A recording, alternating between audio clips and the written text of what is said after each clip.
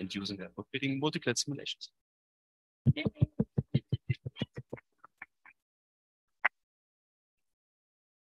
Thank you. Maybe we can switch this slide. Okay, thank you. So yesterday I was showing you how LH-XAS can give you a lot of information. And oftentimes to analyze the data, the more information you have, the more complicated your spectrum, more features, then you have to rely on some calculation. Turns out that multiplet simulations are a great tool because in your Hamiltonian, there is some things that are kind of like the same.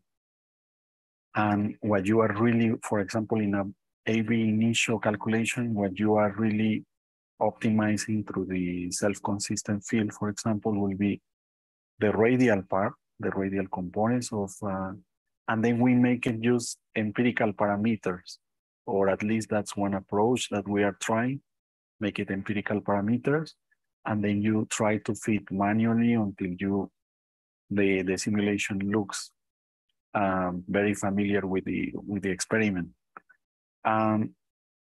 It could take a few hours, or it could take months or years, depending on how many parameters are there to fit. And you always have the question of if it is, because it covers actually quite a bit of the theory. It captures a lot of the active space. So the physics are right, but it's just because of the empirical component.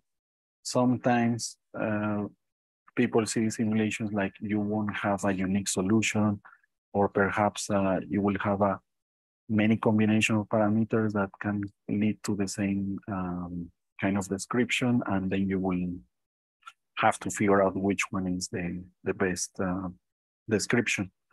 So because of this, then this is an effort to try to make it more automatic and also to explore more of the solution space for these parameters. So I'll walk through. So maybe this is the two slides that are more, so I'll go quicker in the other slides, but a little bit slower in this one because it shows how the algorithm actually works. So first you need to generate, let's say you have 5 parameters. Here I'm showing, well, actually, let's make it more simple. In reality, for this compound, we use 5 parameters, but let's focus in only 2 of them, which is the DS and the 10dq. As we were discussing yesterday, these 2 parameters are related to the crystal field, 10dq, the octahedral crystal field, followed by a distortion, Jahn-Teller distortion. For this, we also optimize the DT and also the reduction parameters on the Slater integrals, which is the Neffel-Auxetic effect.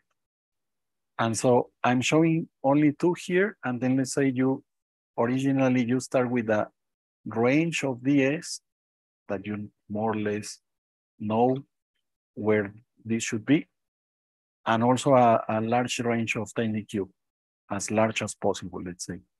And then you select a step size that is not so precise, so you don't have high precision at the beginning.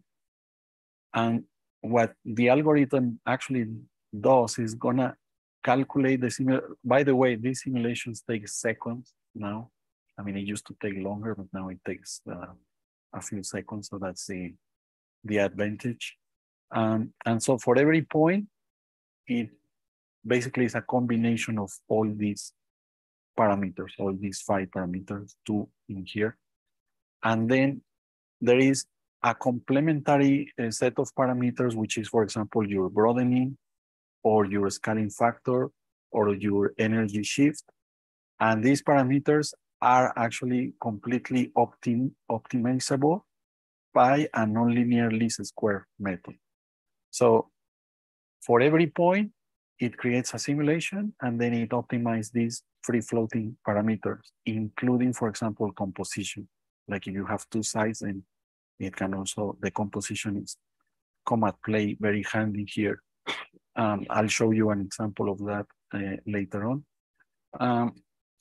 And so it completes the whole grid, and then it basically takes the best selection of the best fits, a region where the best fits are.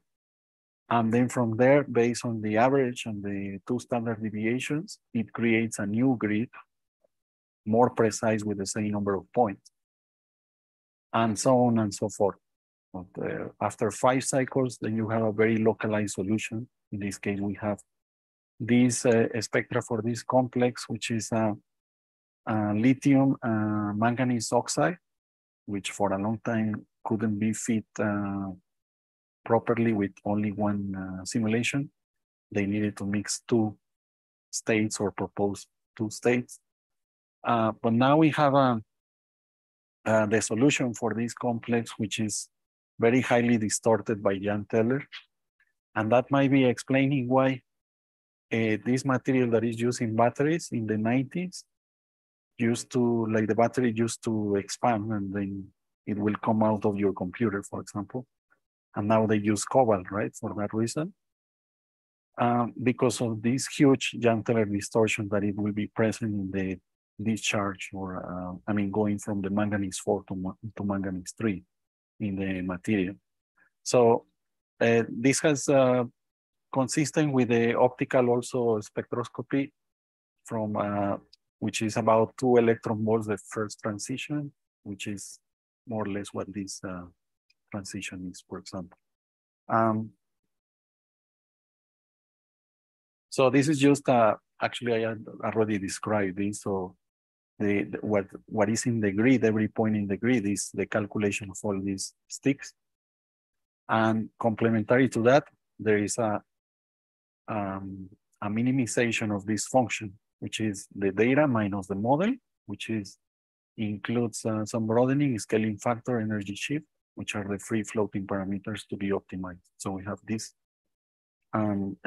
electronic structure related parameters that could be part of the grid, and this other set that could be free floating parameters, which is what actually defines at the end what are the best fits for this.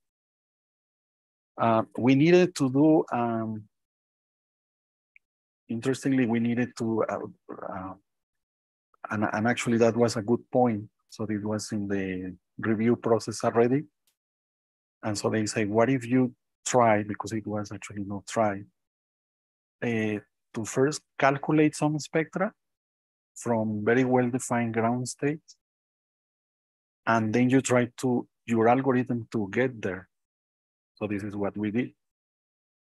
And it was very nice exercise because it made me realize that LH is extremely sensitive to electronic structure, not only in the spin state, but also in the details of fine-tuning these crystal field parameters. So here is just a little going through D0 to D4 example. And for every set, so it's very different for every configuration, but for every set we do two broadenings. One that is very broad, let's say 0.8 electron volts, and the other one that is narrow. The broad is to test if we have actually multiple solutions, because the broadening will obscure some of the features there somehow, and maybe that will be problematic for the algorithm. So this is the exact parameters that we use for the simulations. I mostly, this is the based on Hartree-Fock calculations, and then scale to 80% the electron-electron repulsion parameter. Spin orbit coupling we switch to 0 in all this series, and only for the 2p we leave it on because it's extremely important at 100%. And we use this set of parameters for the crystal fields. We got, so basically now the dotted black line is a calculated one.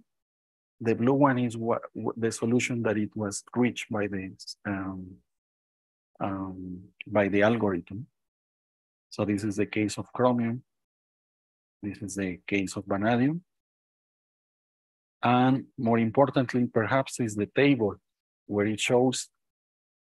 So the scaling factor was a parameter. So we use 80% of the whatever the Hartree-Fock values are. And we are coming back to almost 80%. The value of the crystal fields are almost there. Just a few examples that are some uncertainty, but I mean, the solution, the real calculation is actually there. So it's part of this uncertainty. The broadening is also recovered. I mean, it's practically there. It's either the narrow data set or the broadening data set. So we also try some iron 2 systems, for example, high spin and low spin. Again, narrow and broadening data set. And these four that corresponds to different ground state in an iron 2 D4H system. So we run first these calculations, which is ground state, with the program that I showed you yesterday, to identify where we have a different ground state, and then from there run a very well-defined ground state, and we will have a different spectra in each case. And this is a difficult one because it is a specific value of ds that, and dt, I mean the dt in all these cases has to be 0. So it's a tough one. So for all these complexes, again, it reaches to the right value of, this is one of the largest deviations from that, and is a little bit correlated with the broadening. So that's for the broadening data set. This other one is also an outlier, but for the most part is fully recovered. So it's not only sensitive to the spin state, but also to the details of the every crystal field parameter. Yeah. How do you estimate the time? Based on the number of good fits that we obtain at the end. So based on the, let's say, all the fits that are looking quite well, so we do just an average and standard deviation. It's the same for the two methods, the Hartree-Fock and the crystal field? Yeah, well, the Hartree-Fock is, so it's a library that we use for the Slater integrals, and then we scale it by the Neffel-Ausetic effect, which is based on some level of covalency, certain level of covalency. In this case, we use 80%, and we needed to reach to that level. Mm-hmm. Yeah.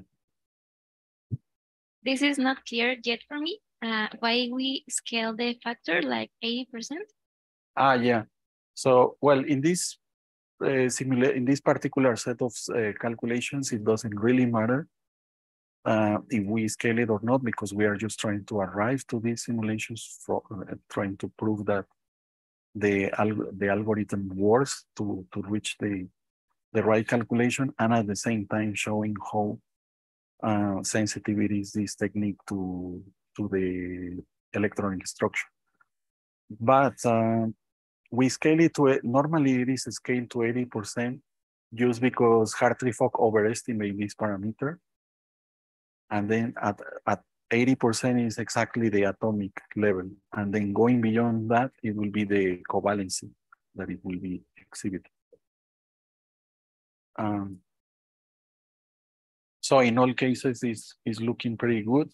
And there is two that we could consider a little bit outliers. Then this is very difficult one, because it's a case where we have a mixed state, but it's exactly at this value of, so we have a crossover between a high spin and low spin, exactly at this value of 10dq.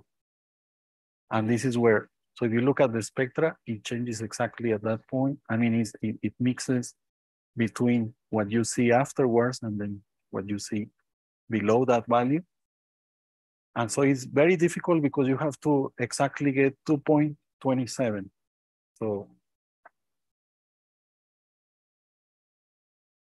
and there are certain, this mixing of two states is because of spin orbit coupling.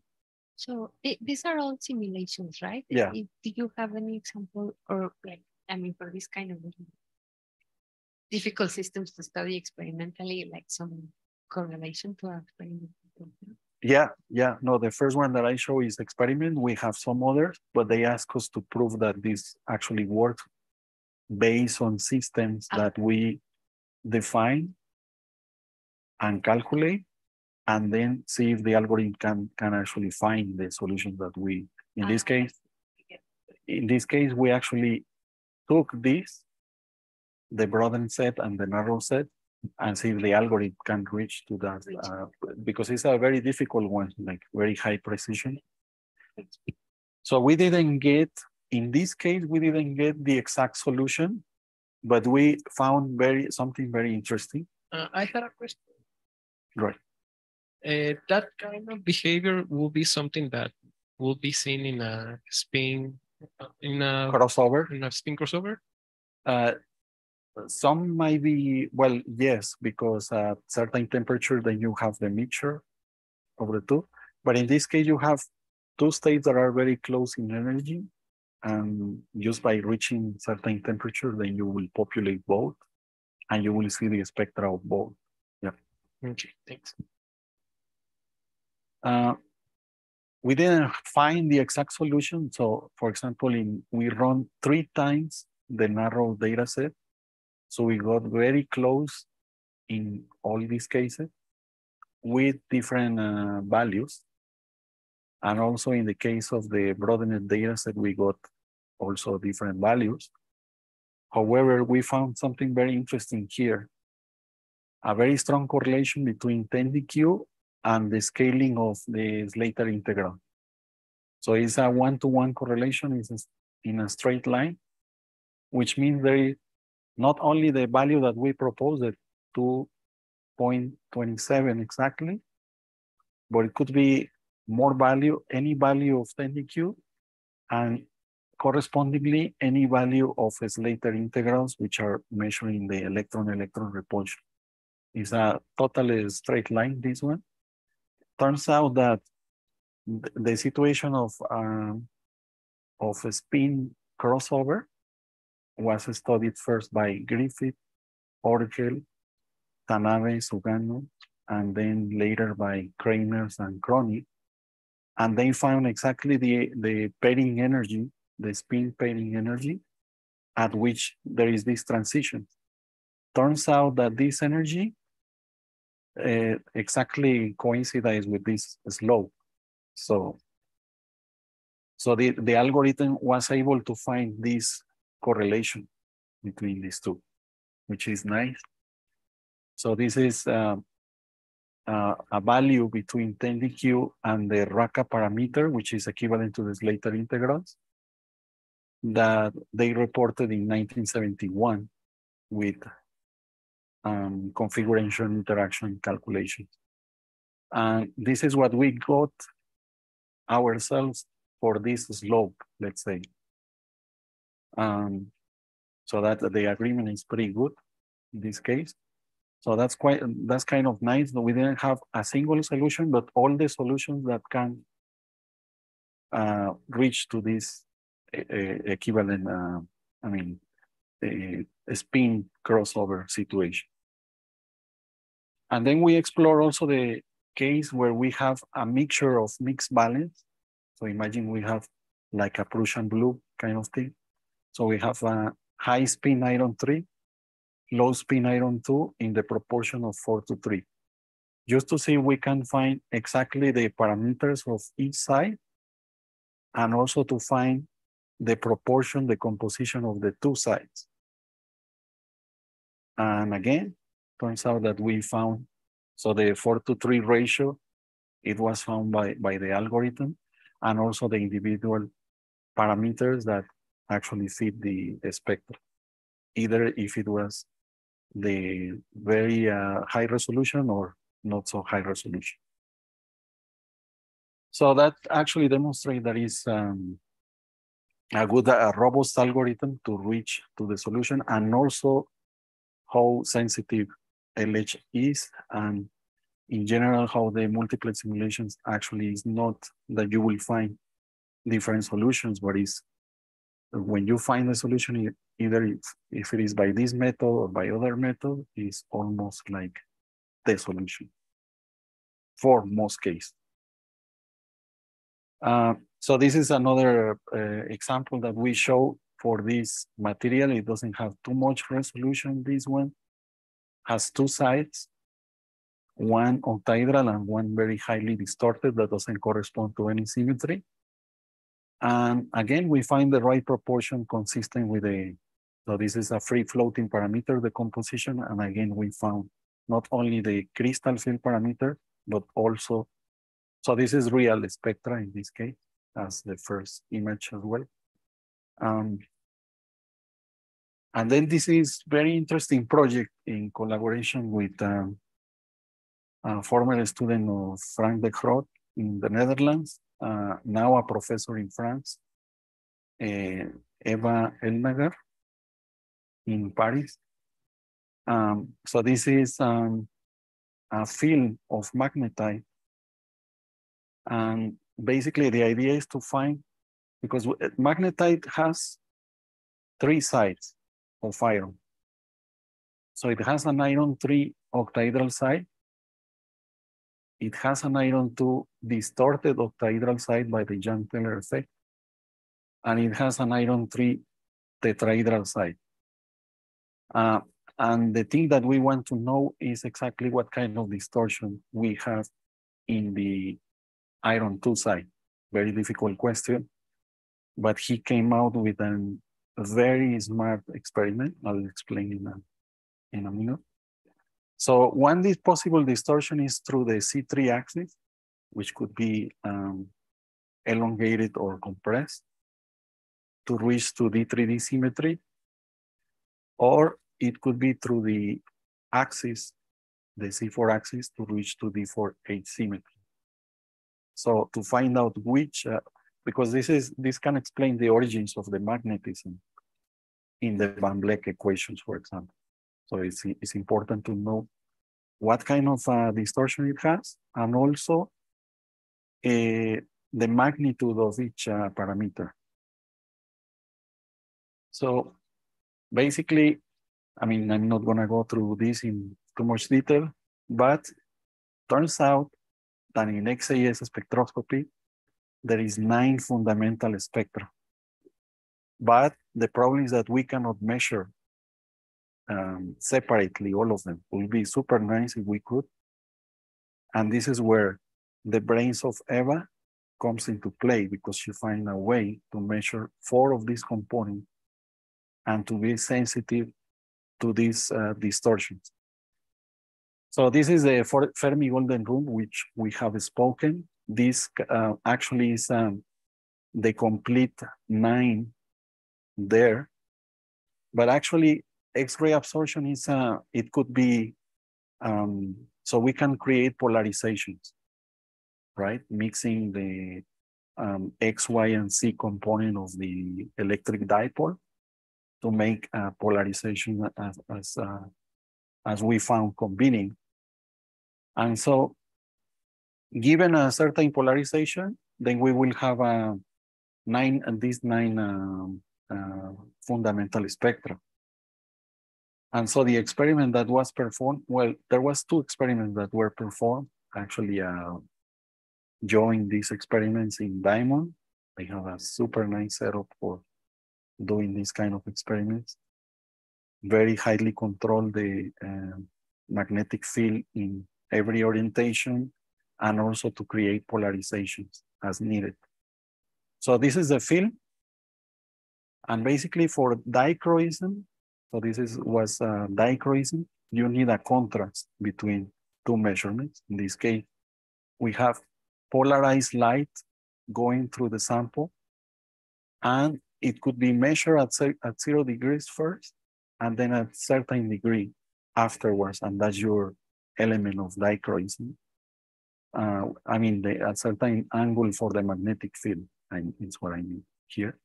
So we did 2 experiments, the one with linear horizontal and another one the linear horizontal at 30 degrees rotated. This linear rotated 30 degrees can see 4 elements of the conductivity tensor, or 4 fundamental, 4 of the 9 fundamental spectra, XAS spectra. So that's nice.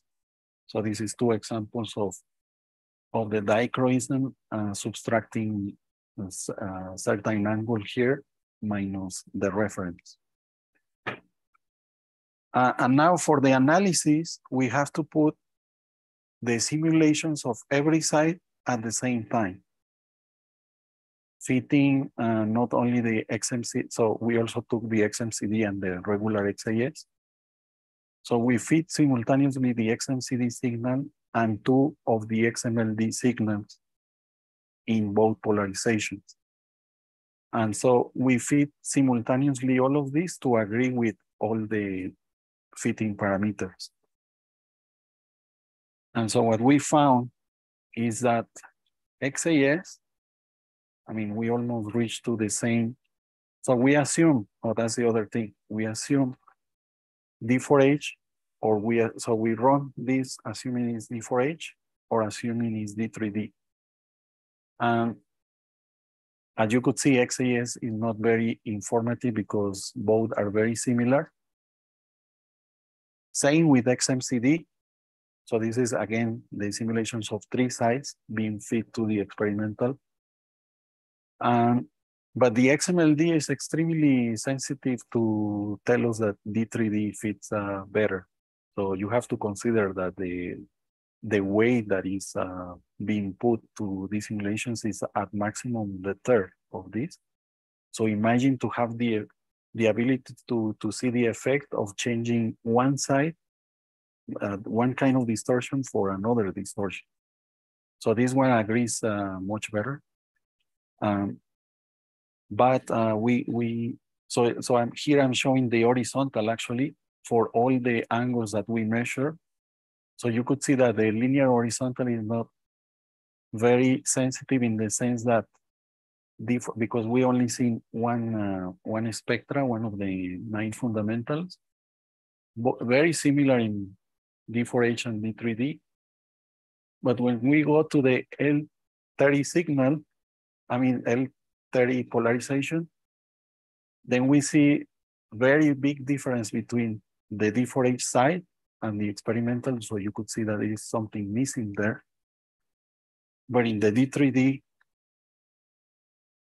it nicely reproduces the full series. So it's quite nice. Another thing we found was the magnitude of the parameters. 10dq, d sigma, and d tau that I described yesterday for the D3D side.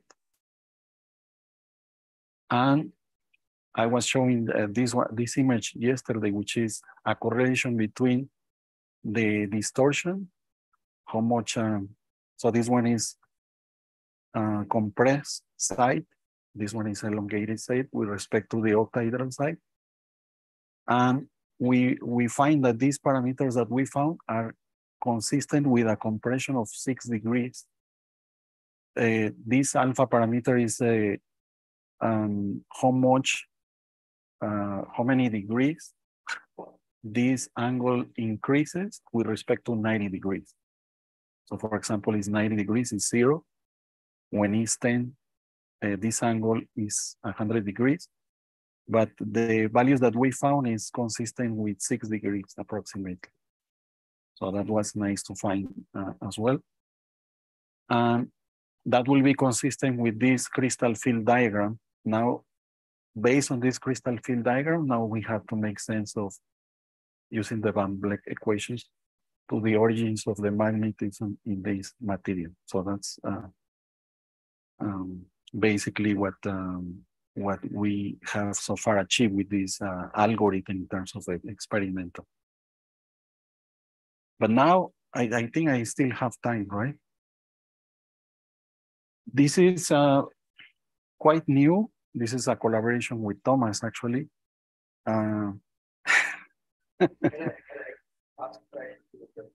Right. The question might sound one further for the simulation when you compare the spectrum.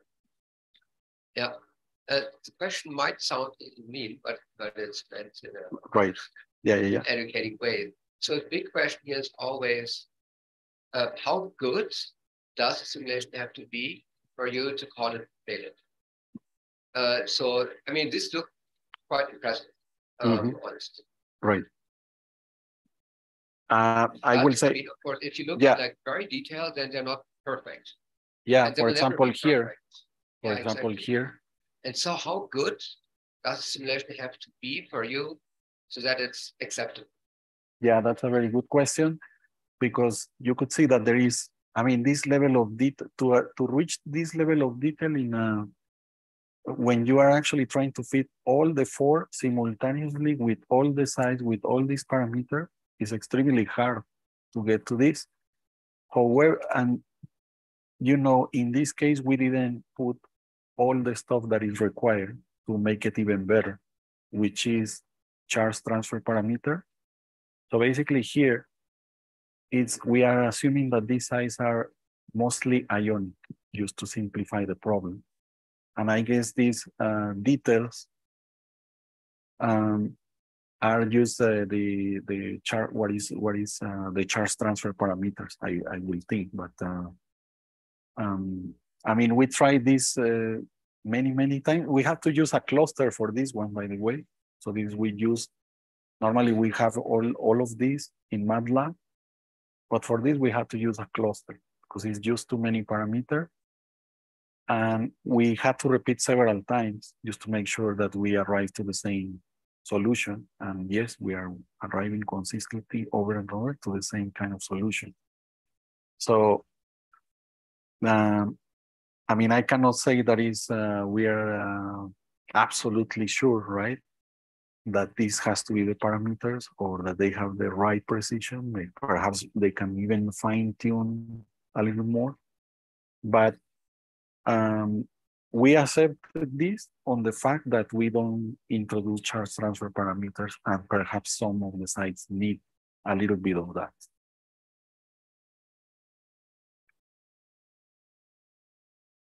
And so this one, I mean, this is probably more interesting for this audience, and you will see why.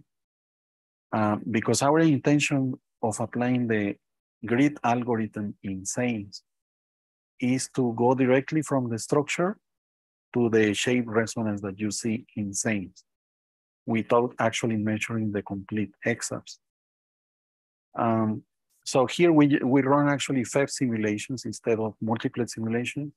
We run FEV simulations based on a structure.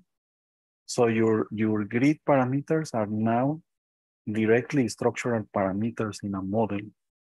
For example, our bond distances or our angles directly. So here I'm showing just this a few tests that we made, but now we are planning to actually use the same approach to construct first our artificial spectra, our calculated spectra, and see if the algorithm can go to the right structural model. So that will be nice as a start point. I guess our selection of first compounds were not completely ideal because there are many that are lattices. So, so that you will see. So one of the selections that we made is the ferrocyanide. And so this is actually the solution already. So we have missing a little bit here and a little bit there. And I think it comes from the potassium because we only optimize the iron to carbon and the carbon to nitrogen distance, but we are missing here the potassium that should be kind of nearby because it's a counter ion, and perhaps this is making up for it. So this is the bond distances that we found. I forgot to put the standard deviation, which is 0.0 less than 0.01. And then we do the same. Well, this one is it's a high spin iron complex, I actually don't know the counter ion, but it's gonna be needed as well. Actually, this is a lattice. It's a lattice. And so we could see there is a lot of things missing here because we need this extra resonance that comes from iron, for example, and more related to the lattice structure. So we have to create that model as well. But I really would like to go and to explore first molecular systems. And we have a molecular system here, which is kind of nice. So this is the, well, ignore this pyramid. So this is a porphyrin ring. So we section the porphyrin ring. So just take this element.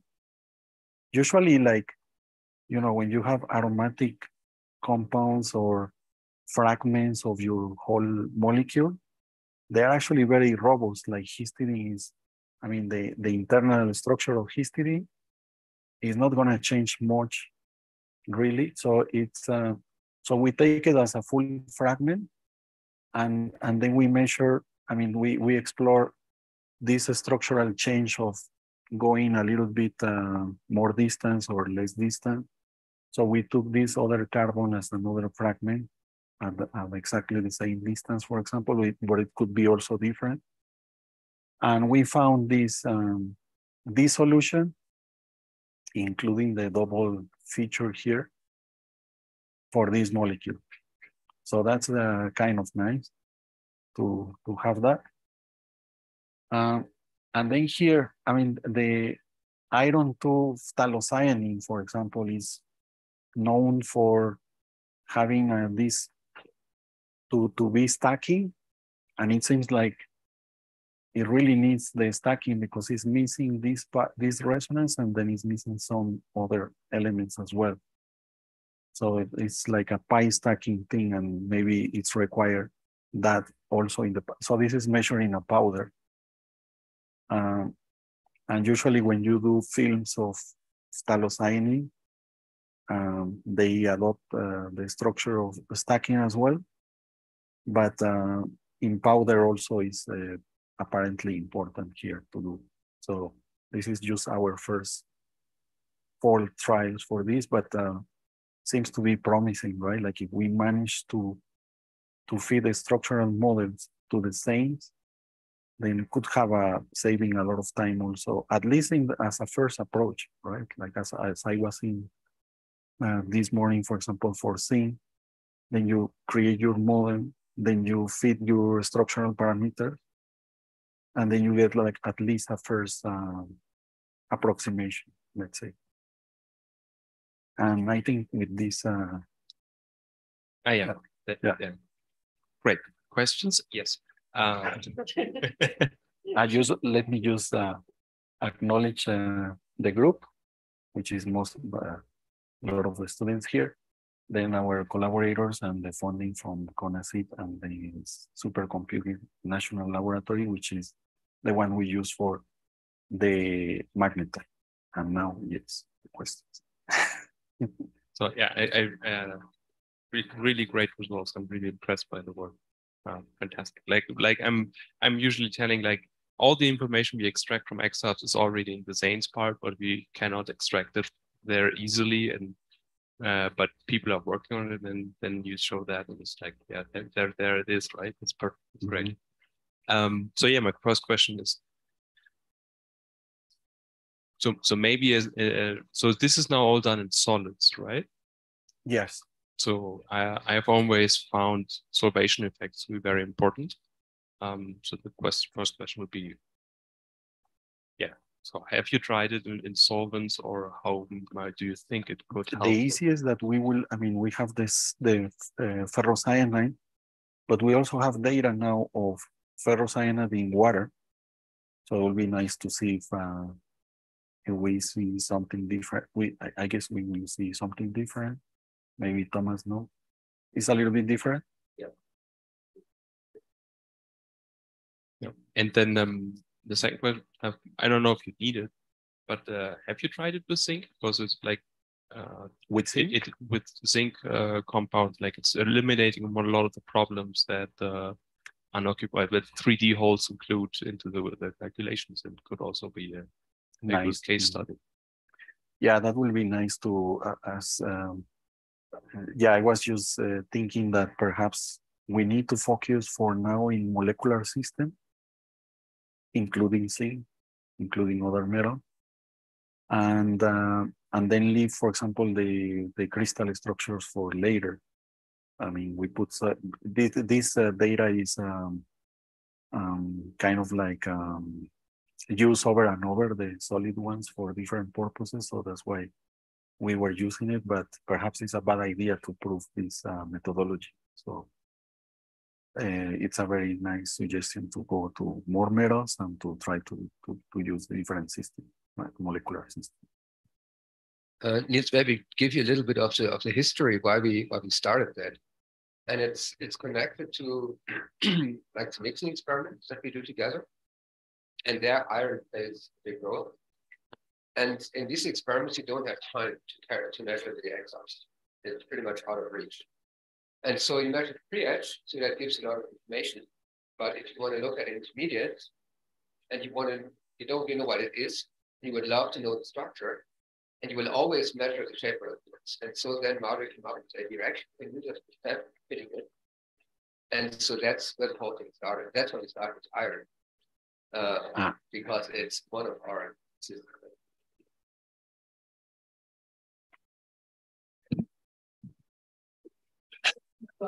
Yeah. No, it's just two comments actually on the ferrocyanide stuff. Actually, we worked a lot on this system like 20 years ago, something like that, and we did the xenes exactly what you did, but we did it on the other side as well. On the nitrogen side, because we put another metal over there, and then you have charge transfer. And so we did the edges from the iron, the other metal, the nitrogen and carbon. And we used that actually to simulate it on the same time to try to get a picture of the molecular orbitals and the charge transfer between the ion, because the electrons are traveling through this bond.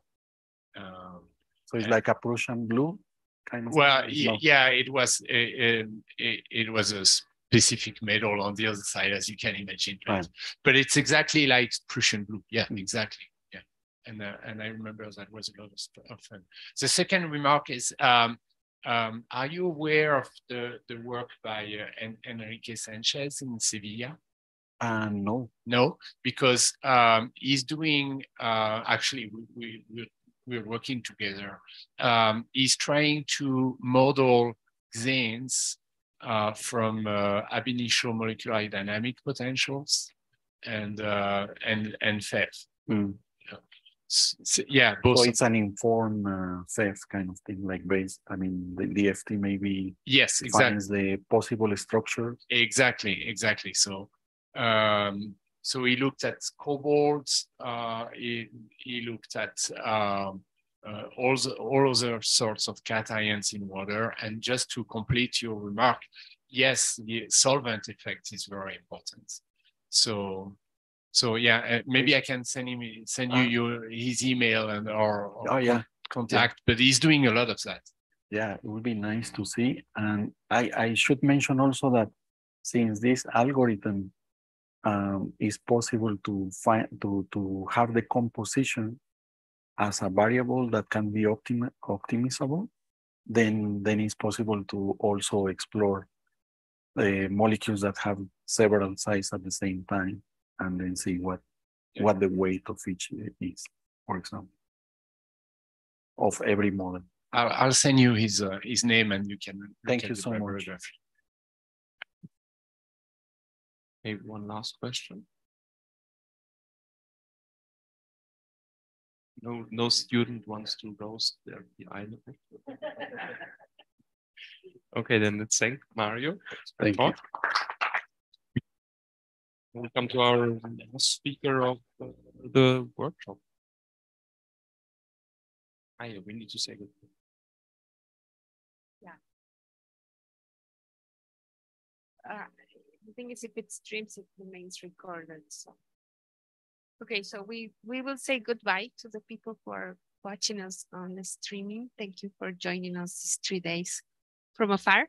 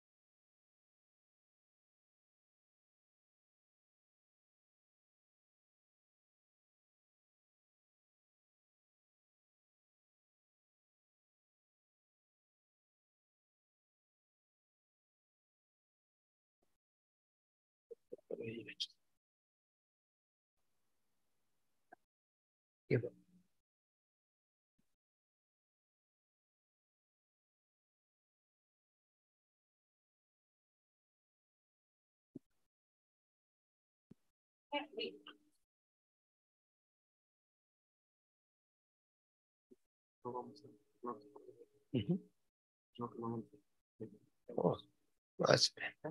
Yes. All right, thanks a lot. Last presentation of the whole workshop. We thought we have lunch at 3, so I try to be a little faster.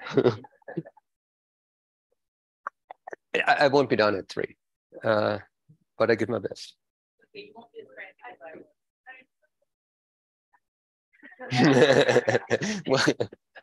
well, almost. Oh, I cannot. All right, so let me quickly motivate what we're trying to do here. So what you're interested in is, can we follow a chemical reaction in time in like ambient conditions? The way it's done usually or often is like what Kelly said before, you know,